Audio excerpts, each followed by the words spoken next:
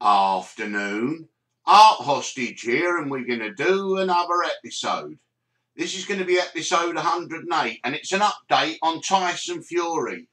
No doubt you're going to see all the headlines, okay? Tyson Fury was filmed, right, looking very worse for wear, trying to get into a taxi with his father, John Fury, okay? And the taxi driver apparently wouldn't let him in there because he was very drunk, and he looked like he was very wobbly.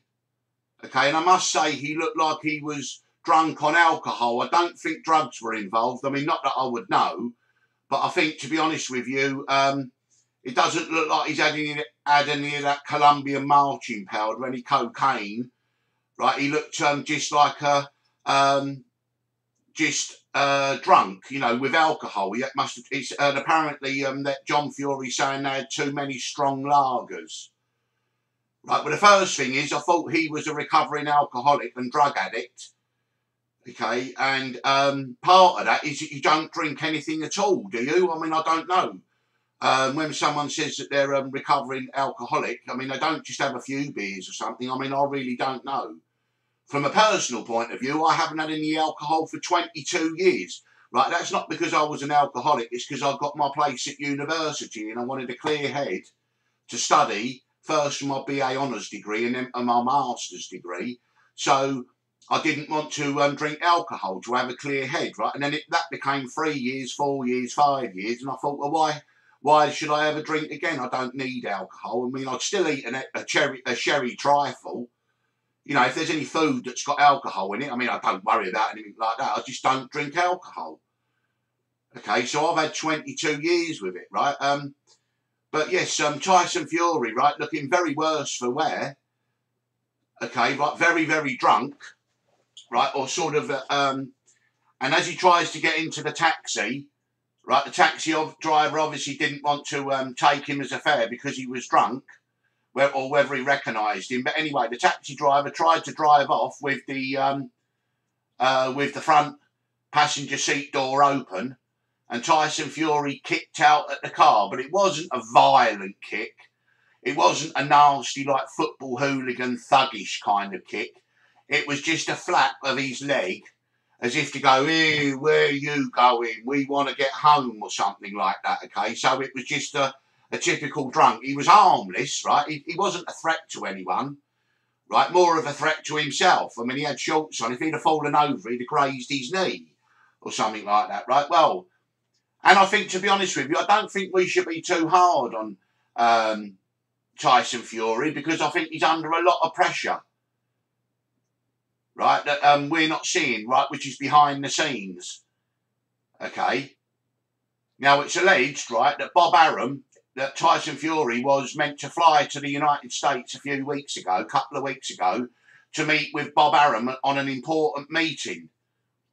Okay, no doubt discussing his purse at Wembley, you know, the 25 million he's owed. And apparently Tyson Fury was refused entry to the United States, right? I don't think he went to the airport, right? I mean, I think they found out that he weren't allowed to go there. And so he changed plans and went to the south of France, where he is now. And then he had a Zoom call with Bob Arum, and then no doubt they discussed it. And me personally, I think Bob Arum, if he can do anything to stop him having to pay Tyson Fury 25 million for the purse for the Dillian White defence at Wembley on April the 23rd, then Bob Arum will do anything, right? Well, you know, he'll say anything. You know, I can't pay you, Tyson, because they'll freeze the money or whatever. Or whether Tyson Fury's had his assets frozen already. You know, he seems a man that's under a lot of pressure.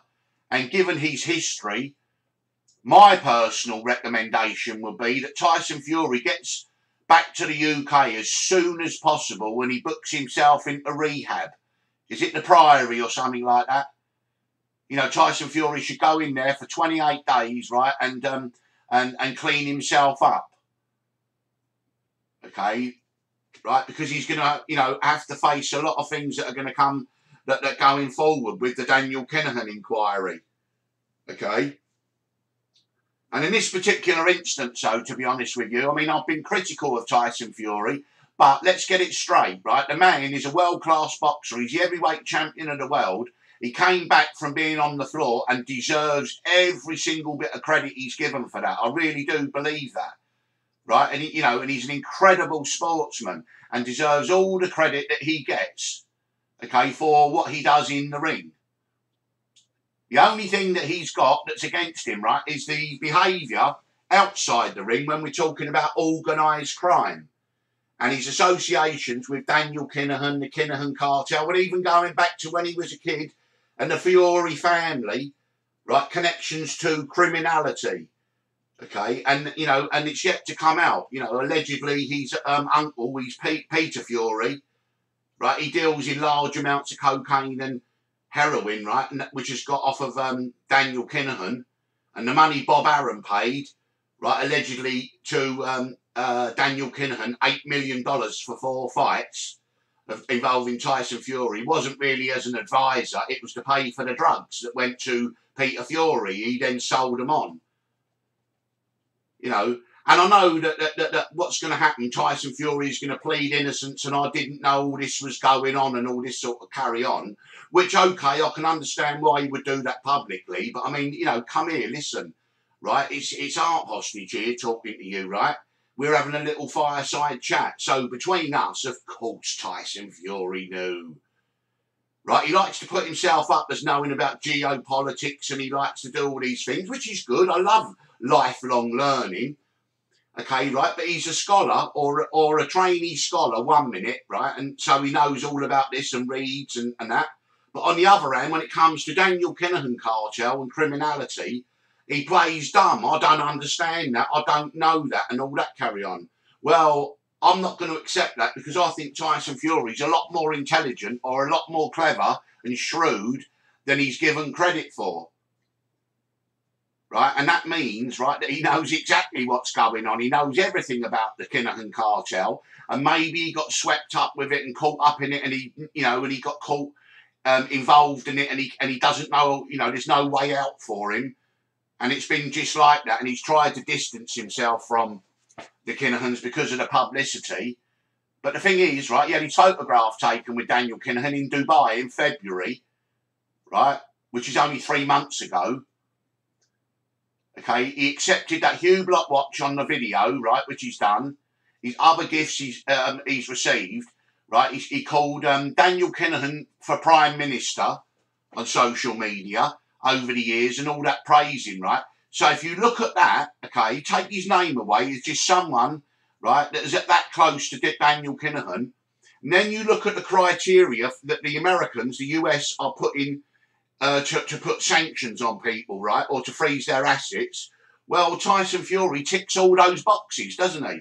Even if he's innocent, let's presume he's innocent, he's certainly got questions to answer. Okay?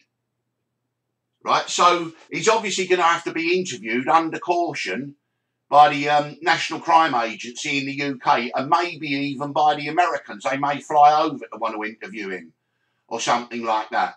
So Tyson Fury's a man with a lot of pressure on his shoulders, right? Which should actually see, right? If he wasn't involved in any of this, right, he would pretend he's retiring, and then when Joshua fights Usyk, right, the winner will be a unifying, bout, the biggest of all time, whether it's Joshua or Usyk, whoever wins that one, right? For a 2-fight deal for undisputed heavyweight champion of the world. I mean, that should be his swan song. I mean, that should be the way that he goes out. But the way it's looking now, okay, the biggest fight of Tyson Fury's life are going to be 2 things. One, right, to clean himself up, okay, and give up the alcohol, right, and if he's tempted with drugs again, right, stop all that. So he needs to go to rehab as soon as possible.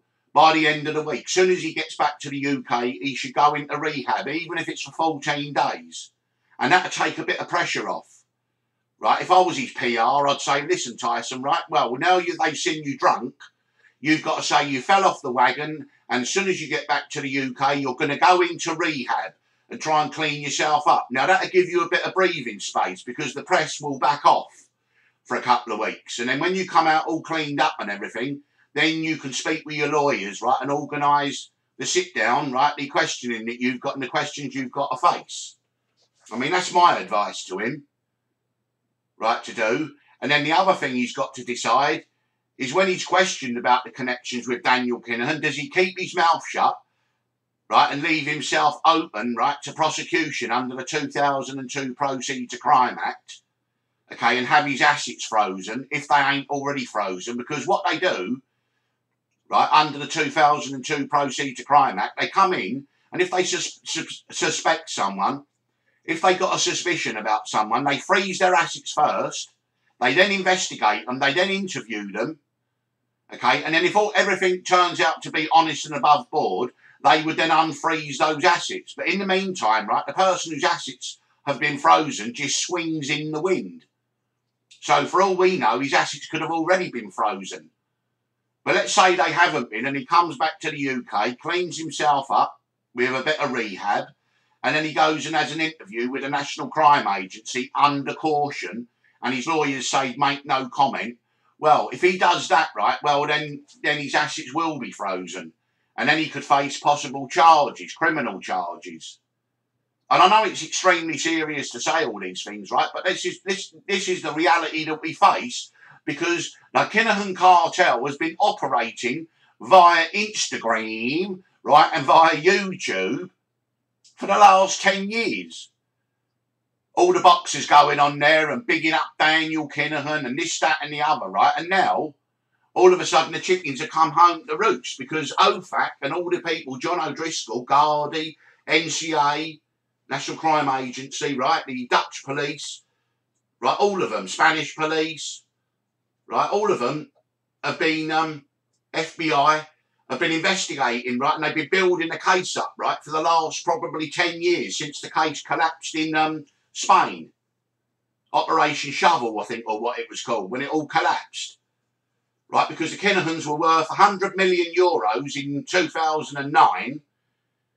Okay, right, then they got charged, right, and then all of a sudden they had assets of 500 million, and then they had to give them all back to them, and then they moved from Spain to Dubai, and have had $1 billion drug cartel, right, for the last, what, 6, 7, 8 years? So that's what, $6, 7, $8 billion. Now, if you spread it out amongst the other players, Targi and Rafael Imperiali and Edin Gascon, right, and all the other players, right, well, you know, the Kinahans don't get $1 billion a year, but I would imagine they probably get, after all the expenses and everything, 300 million, 250 million. Well, let's say they've been doing that for, say, 4 or 5 years. That's where you come to the figure that personal wealth of the Kinahans are $1 billion. Okay? So as this all starts to unravel, okay, we're starting to see the pressure start to build up. I mean, Tyson Fury is not stupid, right? Trust me on that, right? I know he's not stupid, right? But he's going to play stupid and act dumb, okay, when it suits him. And I understand why he's doing it. But there's going to be big decisions, right? You know, he's got to make, and he knows, and you can see the pressure's starting to get to him. Okay? And that's what we saw yesterday, right? And we've seen now the video of him being drunk. But to be fair, right, you know, I mean, let's not just pile on Tyson Fury. First of all, he was drunk, and his father's trying to guide him to a taxi, and he's wobbly all over the place, right? And then the taxi driver won't let him get in, and he starts to drive away, the taxi driver, with the passenger door open. And Tyson Fury sees it, and he's sort of like, you know, like any person who's drunk, like that, and he just puts his leg out, right? And he hasn't even got the strength, right, to lift his leg up, right? So he wasn't doing it in a malicious way, like a kind of MMA kickboxing kind of dent in the car or damage it, right? So let's not go over the top, right? You know, and I've been a big critic of Tyson Fury, but in this particular instance, he might not realise it, okay, but that might have been a cry for help.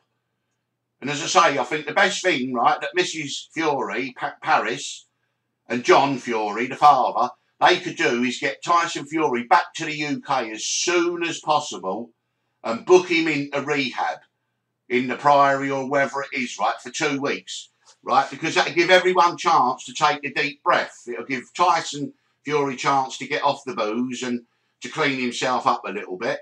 It'll give the family time to step back, And then after the couple of weeks, well, then when they want him to go in to be interviewed under caution, he can do it with a clear head. But as I say, you see, he obviously knows a lot more than what the public knows, or what's been printed in the public. Okay, and I think this is just building up. They're saying that Frank Warren, he's walking round, right, with his face, right, is as long as fucking, honestly, right, they're calling him horse face, right, because his face is so long.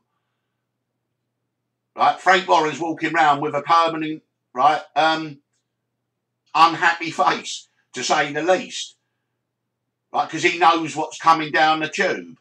See, what actually happened, right, the likes of Frank Warren, Eddie Hearn, Bob Arum, and all the promoters, right, they've been doing what's called criminal actions, laundering money, avoiding tax and all this kind of stuff, right, and backhand deals, right, for decades. And that's their little thing that they do, right, and then you got Barry Hearn, Eddie Hearn's father, right, who's an absolute whiz, right, he's an absolute 5-star accountant, so they do all this fancy accounting stuff and moving money here and there and everywhere, right, and it all goes on under the radar. Well, all of a sudden, Daniel Kinahan comes on the firm and then attracts a spotlight of law enforcement because of the Kinahan cartel. Well, not only have they discovered what the Kinahan cartel has been doing, infiltrating boxing, they've been shining the light on all the naughty, nefarious things, right, the likes of Eddie Hearn, Frank Warren, okay, and all the others, and Bob Arum have been doing for decades. So that's why they've got long faces, right? It might not necessarily be with the Kinahan thing. It'll be with other things, right, that are coming to light now, that would never have seen the light of day, right, if Daniel Kinahan hadn't brought all the heat and the attention on boxing as a whole, right? Because we all know there's cash deals and there's dodgy this and dodgy that and advisor here and advisor there, okay, and that's what happens. But, that, you know, that goes on and they don't investigate that, right, under the radar. Well, that's not, it's come above the radar now. So there's there's lots of things that are happening, okay, and I think it's like a quite interesting to actually see how it turns out. But, you know, the pressure's starting to get to everyone now within that. You know, it's what they call squeaky bum time, right? Like none of them know what's going to happen next. And I think that's the way that law enforcement, right, has planned this, okay? Right, they're going to use this, right, and it's even, you know, I used a quote from John O'Driscoll. He said, right, that law enforcement are going to use this template, the way they've taken down the Kinahan cartel, for future investigations going forward. So that's ominous, right, for criminal cartels, right? What they're saying is, yes, we know you're a criminal cartel and we've got no evidence where we can legally pursue you, but what we're going to do, we're going to name and shame you, we're going to sanction you and squeeze you, okay, and then build a case against you.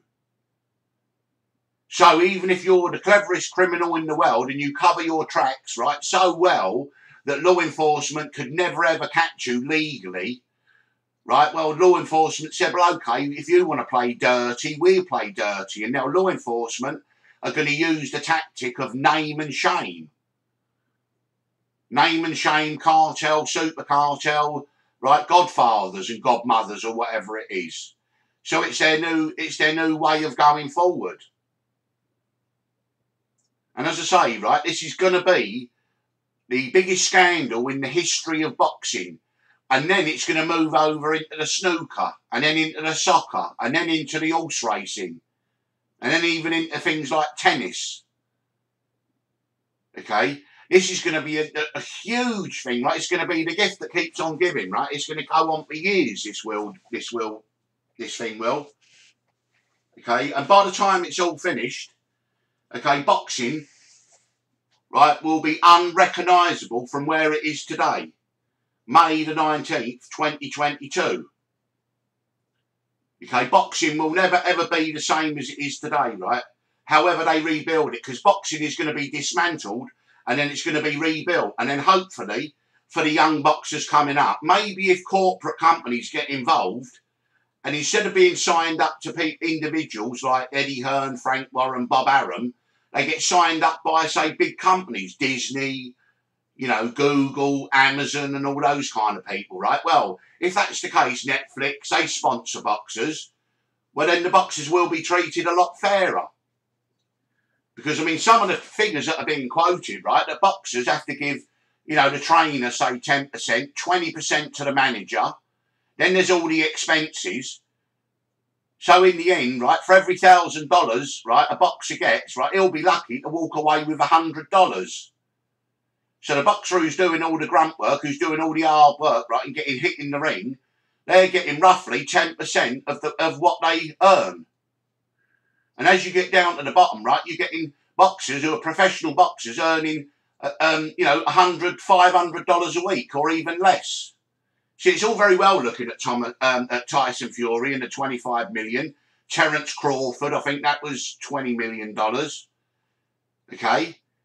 But as you go down, right, it's like in anything, where you get up the top in, you know, in American football, Tom Brady. But then when you get down to the lower leagues, right, the grassroots, you know, the people I like to stand up for, the underdog, right, well, they're treated terribly.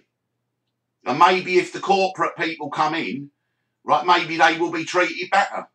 You know, maybe Netflix can start, you know, sponsoring, you know, boxing clubs, you know, or Disney or someone like that, you know, the big networks come in. And then they do away with these individual promoters. You know, a bit like, as I said yesterday, right, when they did in Las Vegas. When they cleared the mob out, okay, corporate companies came in and they used junk bonds to rebuild the casinos. And now you want to go into a casino in Las Vegas, okay, you've got to provide a social security number and prove where you got the money from. That's why there's no money laundering now no more. And they cleaned up the act in Vegas because there's plenty of money to be earned, legitimately and legally.